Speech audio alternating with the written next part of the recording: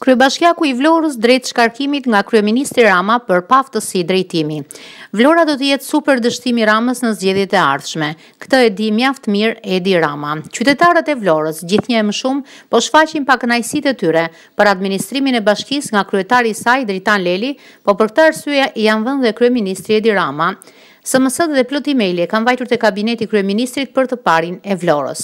Rama ishte dje në Vlorë dhe krejt papritur thërriti në një takim urgjent kryebashkiakun Leli, kryetarin e Partisë Socialiste Lokale, Anduel Tahiraj dhe drejtues të institucioneve vendore. Janë arritur të mësojmë, kemi arritur të mësojmë detaje nga ky takim i dieshëm zhvilluar jo vetëm pa prezencën e medias, por ku as deputetët e Vlorës nuk kanë qenë të pranishëm. Po ashtu bëhet e ditur se burime nga kupola roz tregojnë se Rama do ta shkarkojë kryetarin Leli, pasi sondazhet tregojnë se në zgjedhjet e ardhshme humbet thellë PS-ja në Vlorë, çka kryeministri do t'ia faturojë Lelit humbjen. Po ashtu mësohet se një grup përfaqësuesish të bizneseve në zonën e Zvërnecit kishin tentuar të takonin kryebashkiakun Leli për t'i shprehur shqetësimin e tyre se prishjet e objekteve që po planifikohet të kryen në këtë zonë do të dëmtojnë sezonin turistik dhe ekonominë e qytetit. Refuzimi i Lelit për t'u adresuar atje ku duhet të ketë shqetësim ka bërë që Rama ta thërras mbledhjen pikërisht në Zvërnec. Rama gjatë takimit ka shprehur hapur pakënaqësitë e tij ndaj Dritan Lelit përfshirë dhe këtë sjellje ndaj bizneseve të zonës.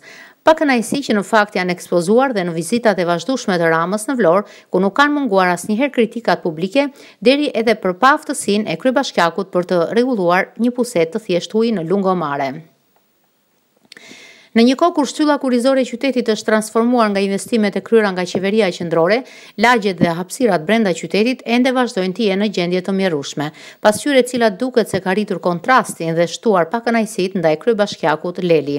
Rama ka qenë tepër kritik, madje edhe e ka paralajmëruar Dritan Lelin se mandati i tij mund të marrë fund shumë shpejt pa e përfunduar atë.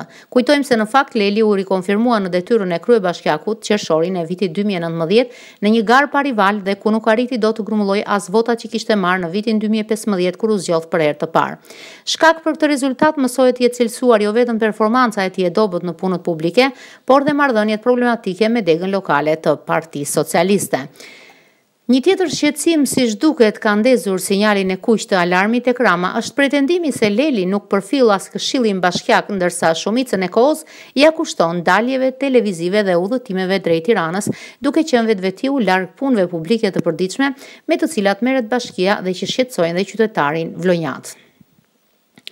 Formati i zgjedhur nga Rama për ta zhvilluar këtë seancë llogaridhënie me Leli në sytë e drejtuesve lokal të institucioneve duket se ka synuar jo vetëm dushin e ftohtë ndaj Lelit, por dhe bërjen e tij shembull për çdo funksionar shteti në Vlorë.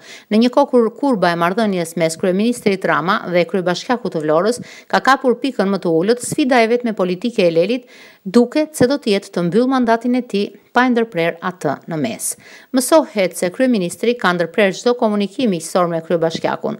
Rama ka kërkuar nga prokuroria të hetojë për firmat që kryebashkiaku ka hedhur, siç ka informacione se po hetohet për disa biseda të ministres së transportit me kryebashkiakun për investimet në Vlorë.